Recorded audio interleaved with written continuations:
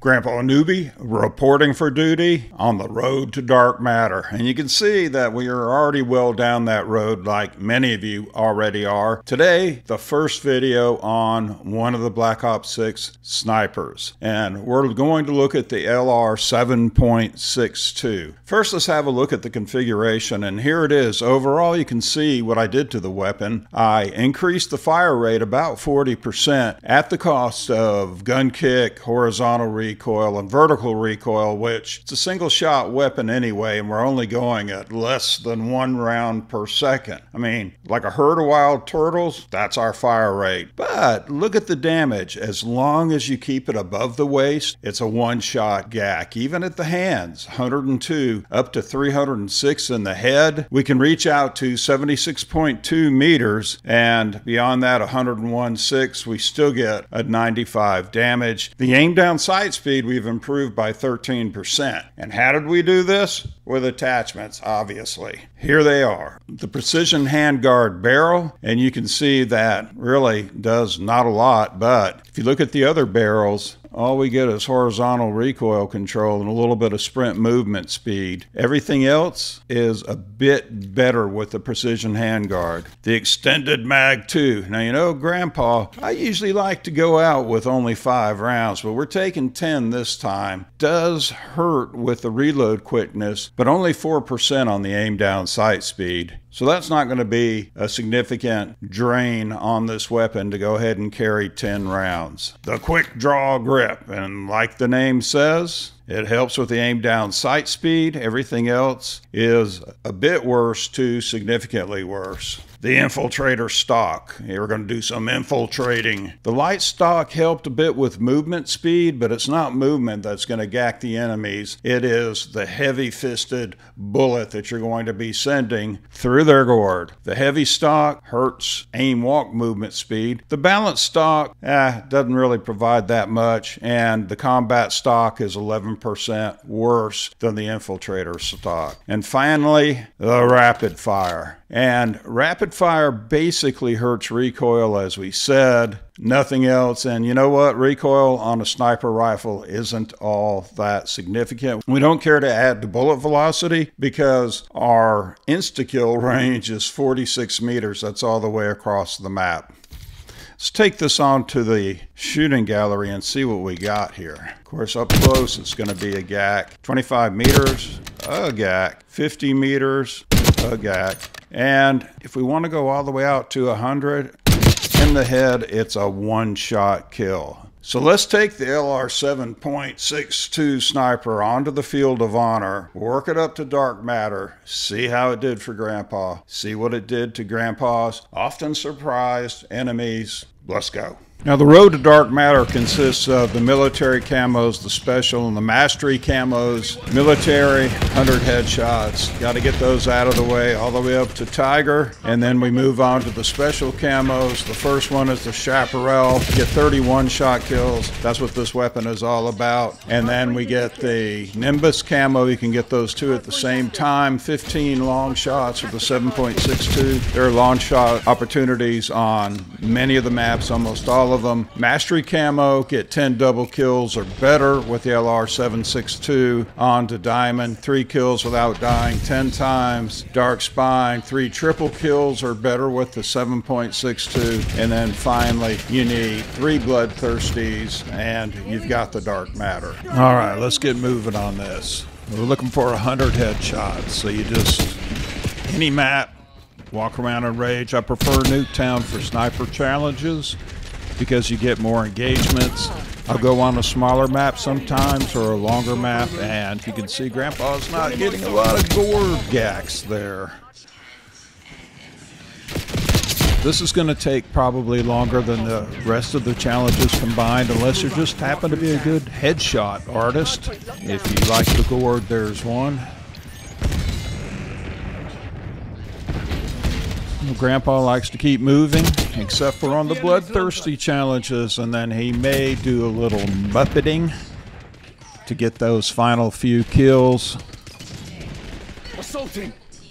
Actually, for the dark matter, 3 times 5 kills without dying. Really, it's 3 times bloodthirsties. I don't know why they didn't say it. There's a gourd gack. The guy scooted out, exposed his head very nicely, gave it up, and Grandpa misses a shot. And I don't know how I didn't hit that one. Can't see. There's somebody's back. Oh, whoa, whoa, whoa, whoa. Well, there's a bloodthirsty one. I don't need one. And then there's a gourd gack. Looking for the gourd. Trying to keep the dot higher when I'm walking around about midway, because the engagement is going to be not right in my face. If it's in my face, the chances of a gourd gack are probably not really high. And somehow I missed the leaping man, and there's the 100. You're going for the tiger camo, so that's completed. Now we're going for chaparral, 31 shot kills. I won't bore you with that. And then 15 long shots. You can also get that. There's a chaparral 30. You can also get that on the Nuketown map. You can see that the spawn has changed, but Grandpa's going to hang out because I want those long shots. Of course, I could be running around, but running around doesn't put you in a position. And there's a longie. There's a long shot. 66 meters, that's pretty far. So Nuketown isn't all that short. If you know of any other locations on Nuketown besides the sides for the long shots, and there's the Nimbus camo, then why don't you comment below for Grandpa. I'm wearing the Nimbus. Target ID. Still looking for long shots. I got to fight my way to somewhere to get them. Or wait, no, we got the long shots. I'm sorry, that was the Nimbus. So now we're going for the double kills. Looks like a double kill to me. Make sure you get the tags because you want to win. Or is there somebody there? Uno and Ghost. Bet you didn't know I was multilingual. There are 2. Looking for a double kill. 1. And thank you. 2.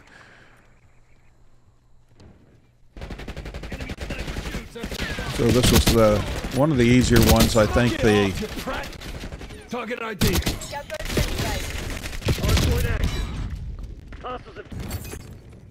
double kills with a sniper rifle. It just takes time to get in the right situation. There's another double kill. See if we can get another one out of it. 1. 1. 2. And there's another double kill.